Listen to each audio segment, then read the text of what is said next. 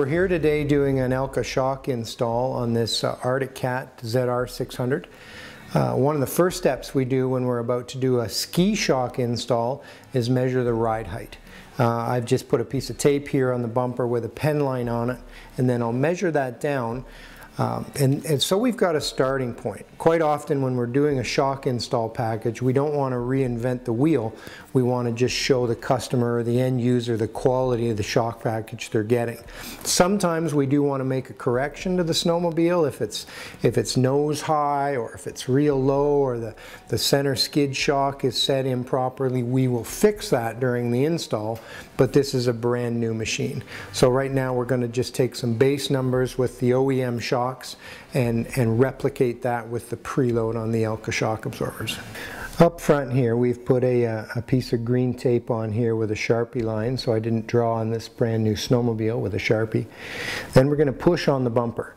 The snowmobile right now is on the floor, on the concrete floor, so we've got a repeatable reference number. If it's up on dollies, that allows the front to scrub a little bit better, but depending on where the dolly is placed in the back, it'll have a dramatic effect on the loading.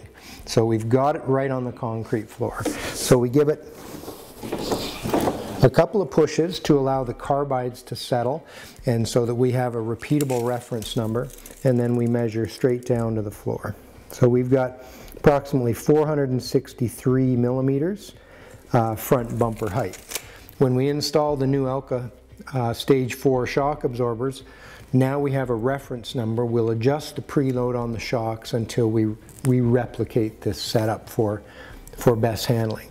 Doesn't mean the handling is the absolute best, but now the rider will be just looking at and evaluating the shock absorbers and not accidentally evaluating a change we've made to the chassis. I've just got the OEM Fox shock here on the bench and the Elka's new Stage 4 shock that we're going to install on the bench. And I always check center to center on the shock bolts during installation so that I confirm that the shock is exactly the same. The Fox float will vary its length because of the top-out spring inside, dependent on pressure. So sometimes it's a good idea to give it a little pull to make sure it's fully extended. Then I check the measurement so that I'm not incurring an unexpected ride height change that I didn't catch during the install. The 137, 129, 141 chassis all has a slightly different length ski shock, so I'm just making sure that I've got the exact correct product, and we do. So we're going to finish off the install now and move on to the skid.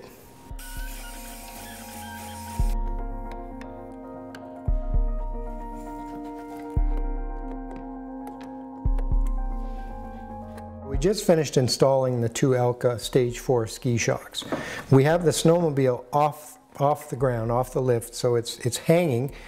And what I've done now is back the preload collar off until the springs just go loose and the collar is spinning freely, and the springs are free to spin.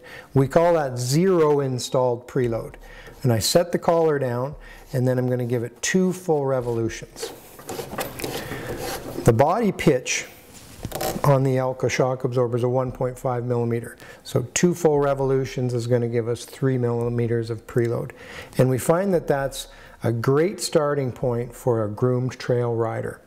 An off-trail rider, somebody that jumps a lot, not snowcross, but we're into a different level there, but just a rider that plays, jumps ditches, snowbanks, that kind of thing, we'll put probably 8, 10, 12 millimeters of preload on there to give them some more ride height, some more travel, so that when they hit the ground, you've got more stroke there in the shocks to absorb the bumps. A sled that's taller with more ski preload will be prone to rolling on a flat groomed trail. Not the shock, but the whole chassis of the snowmobile, the roll center, that kind of thing where the A-arms intersect with the weight of the engine. There's quite a lot that goes on in there. But the taller, the more preload we have on the ski shock, the chassis is going to be prone to rolling. Where with small amount of preload, anywhere from 0 to 3, 4, 5 millimeters, the chassis will sit lower, sit flatter, and the snowmobile will be able to corner faster, safer with less body roll.